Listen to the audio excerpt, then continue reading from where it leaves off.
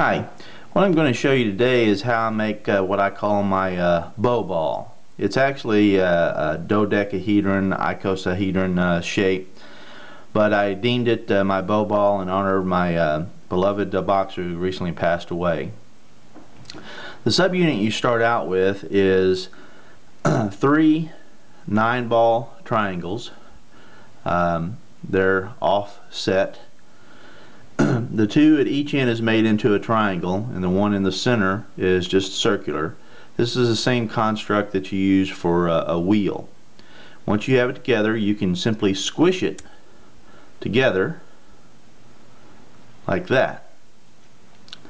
I then take 5 of those and put them together like this. I'm going to close this in, but closed in it's a bit unstable.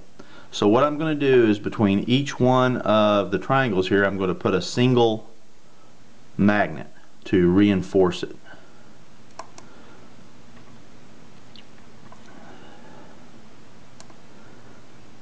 You can see kind of how it keeps each magnet at a certain distance there.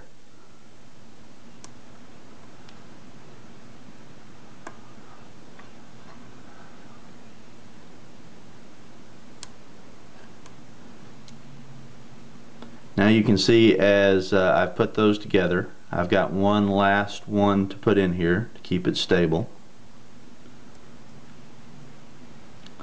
So that's how I make my pentagonal subunit. So I need to make 12 of these, just like you would in a normal dodecahedron. And as you can see behind me, or in the back here, is most of them have been put together already. So I'm going to put this last star into place.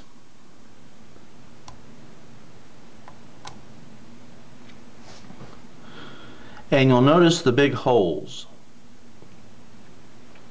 What I did is I took the same subunit and simply filled in those holes to stabilize the unit.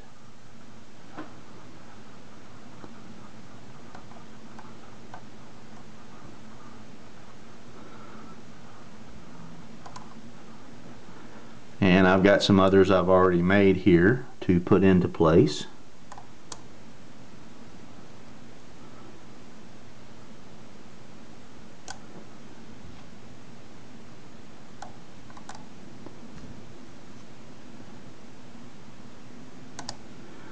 So that helps stabilize the unit. And you notice the star still has a hole in the center of it.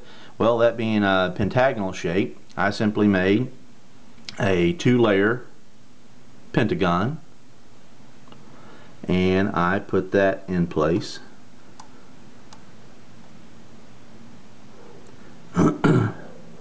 As well.